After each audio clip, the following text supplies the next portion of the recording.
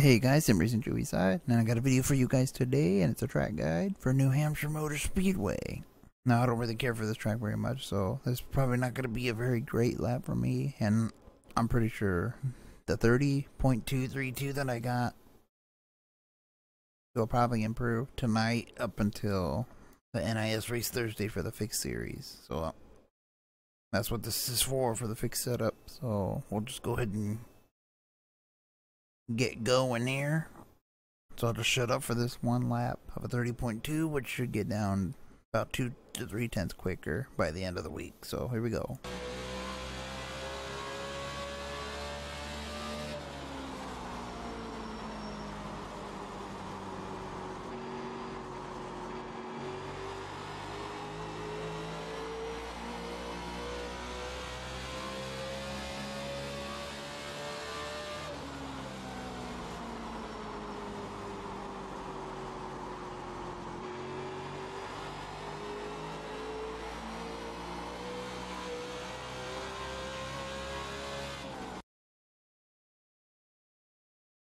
Alright, there was our lap, and you can see their back end really wants to step out, coming out of the corners.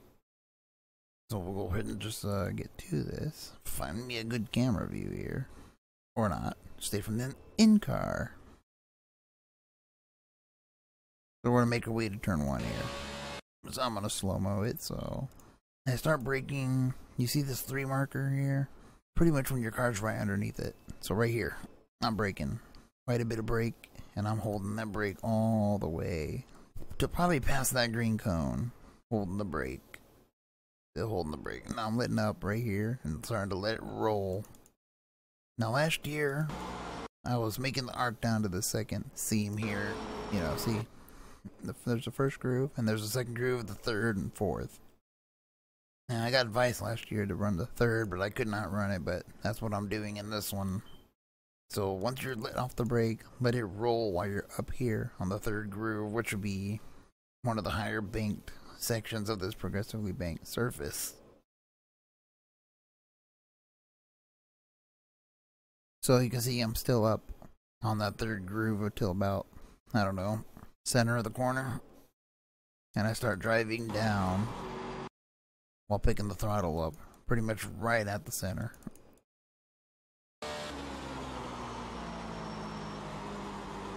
So I'll just let it roll, so about right here. Let's see what that looks like on the outer edge. Let's actually pick a better camera point of view here. If I can find one that'll work. They're all too freaking zoomed in. So yeah, pretty much right in the center. Or if you want to use my typical markings, I'm picking the throttle right at the Lennox sign there. The Lennox, I don't know how you say it. So right here. Or where the Sylvania logos will start. On the right, that's where I'm picking up the throttle and start driving back down. So I'll go from third groove to second, right to the second line. You don't want to go under that because it gets flat and loose. And coming off the corners, you want to be careful as it'll want to step out. Now approaching turn 3, I'm braking very similar to turn 1. You can see right here. This little doohickey or whatever that is. The 3 marker. So I'm braking again right there. Again, driving it to the third groove while on the brake well into the corner. And I start picking the throttle up again about mid-corner. So around this caution light here. This one. I should pick the throttle up, as you can see. I'm fully on it. Now I would drive back down to exit the corner. And again, be careful coming off the exit there, as it gets a little loose. So that's pretty much all there is to this track.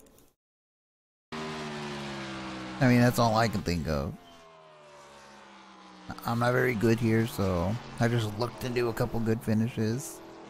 Hopefully I can do that again, but you know, next week we go to Indianapolis for a full-length race. I will have a guide for that, as that's one of my favorite tracks, and actually the next 4 tracks are going to be the ones I like. So anyways, this has been iRacing Joey side.